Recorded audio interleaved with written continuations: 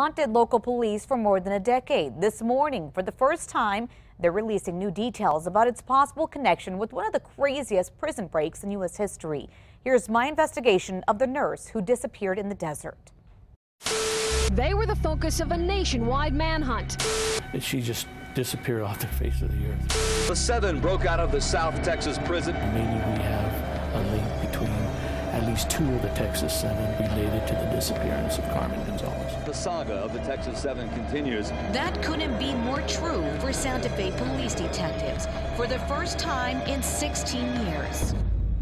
Yes, this is the missing persons flyer we put out. Detective Tony Trujillo is talking about the possible connection of a traveling nurse who disappeared in Santa Fe and the infamous Texas Seven, convicted murderers, rapist, and a child abuser who pulled off the elaborate, almost movie-like escape from the maximum security J.B. Connolly prison, the biggest prison break in Texas history. Could the violent criminals know where Carmen Gonzalez is? Her family hopes for answers soon. That we miss her very much, that her parents are still alive. December 31st, 2000, Carmen would check into this Santa Fe motel. Come check out, something bizarre was discovered. Inside Carmen's motel room, everything she was traveling with, end tables stacked on one another, her clothing, her purse. Even to the point where her contact lenses were still on a counter. Carmen gone, and so was that rented van. Days later, detectives find the van. Police file video shows it's broken down in several feet of snow, only blankets found inside in a remote area of Santa Fe County. You have no trace that a crime's been committed, correct? Nothing at all. So no blood, no body, no crime. We did suspect foul play. And the case was about to get a whole lot stranger. On the same day of Carmen's disappearance, a woman called police saying she saw two of the Texas Seven eating at the restaurant right behind me. A woman who was eating at this restaurant was watching a newscast of the Texas Seven and noticed that two of the Texas Seven were almost right next to her at the next table.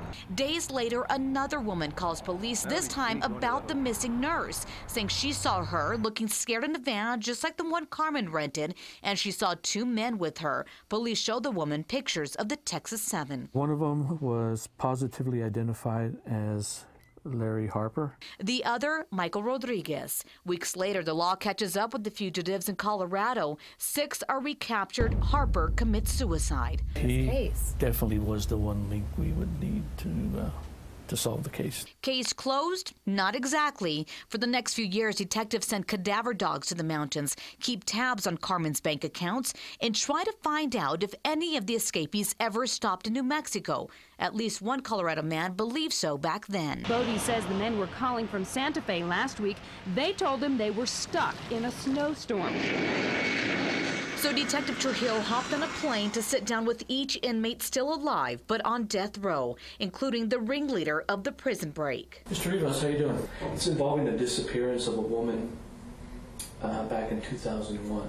Each one said they knew nothing about the vanished nurse, but just before Joseph Garcia was set to be executed, he called detectives. Are we dealing with a murder case here?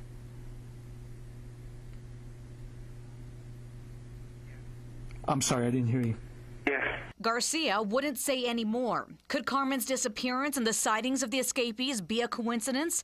Detectives aren't giving up in finding the Puerto Rican woman who once dreamed of becoming a military nurse and moved to New Mexico to care for others. We can know what happened really, good or bad. It's important to close the chapter.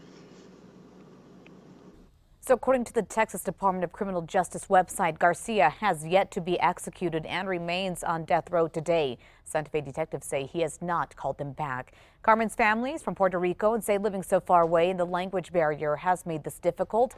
If you know anything about Carmen's disappearance, you're asked to call Santa Fe police.